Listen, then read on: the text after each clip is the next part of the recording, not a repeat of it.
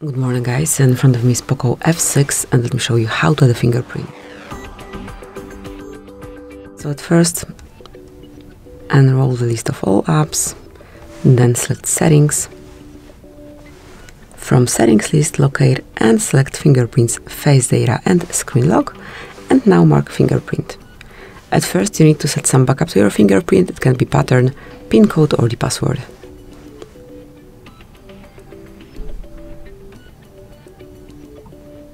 Now provide the backup pattern or password, whatever you selected.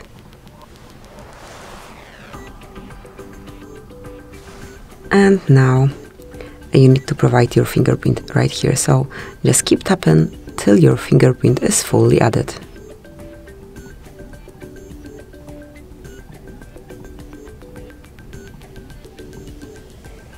Now tap on done. And as you can see, from now on you will be able to unlock your device with this fingerprint only. Thank you for watching, please subscribe our channel and leave the thumbs up.